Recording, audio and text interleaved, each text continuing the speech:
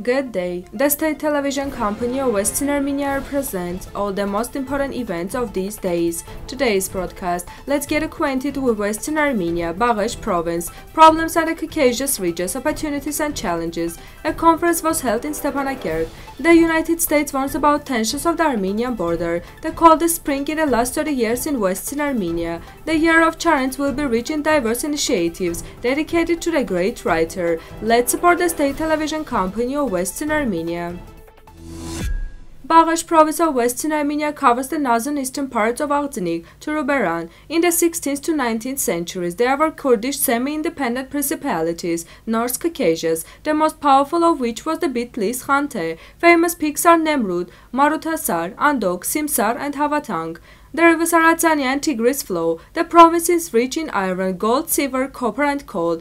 On the eve of the First World War, about 500,000 people lived here. In 1882, 250,000 Armenians lived, the number of which decreased significantly due to the massacre of Armenians in 1895, in 1896, and their subsequent immigration. However, in 1914, about 240,000 Armenians lived in Bagesh province. Armenians and Assyrians were massacred by Turkey during the genocide of Armenian people in 1915. In 1927, several hundred Armenians still remained.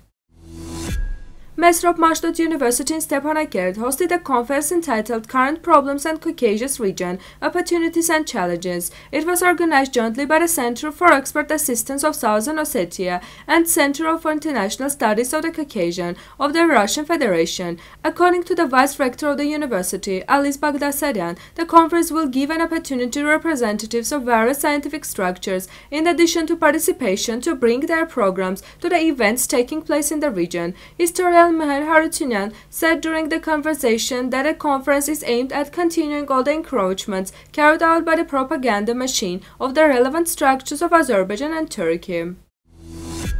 The statement of the U.S. mission of the OSCE says that the tragic death of Armenian soldier Rachman Asaryan on March 7th underlined the need to restrain and a search for a comprehensive solution to all existing problems through active diplomatic cooperation. We call on the parties to make progress on humanitarian issues, such as the release of all captives, the exchange of information to determine the fate of the missing, and humanitarian demining, the statement said. This sounds like a warning against the background of the recent escalation in Geras and Artsakh.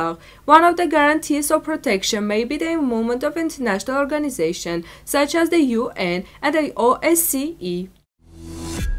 According to the latest estimates in Main Department of Meteorology, the weather in Western Armenia in the first day of spring is not spring at all. Low temperatures are observed almost everywhere. Rain is expected in almost all regions of the country. Precipitation will be especially heavy in Kastatnapol, Mush, and Bagesh. There is a danger of avalanches in the highlands as well as the eastern regions of the country, with the exception of the shores of the Mediterranean Sea. Coldness is expected throughout our country.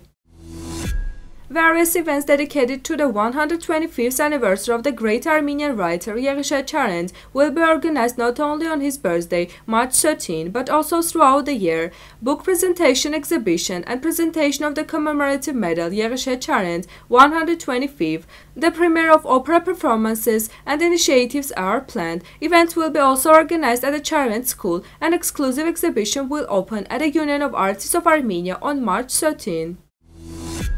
Dear compatriots, the state television company of Western Armenia is not engaged in advertising. Our work is aimed at preserving and developing ties between our compatriots and the motherland. At this historic stage, we are all obliged to support our national demands in order to face together the challenges we face and achieve the establishment of our joint rights, which unfortunately are ignored in modern international relations. Our struggle lasts a long time, but victory is unavoidable. Western Armenia hopes for your active support on this difficult part.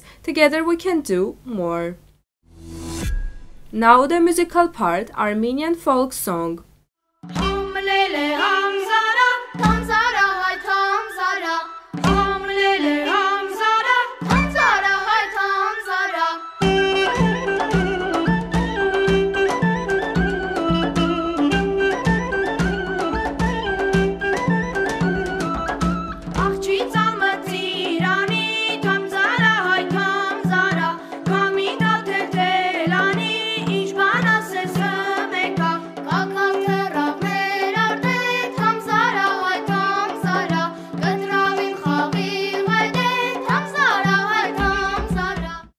The full version of this video is available on Western Armenia's YouTube channel. This was all for today. Goodbye.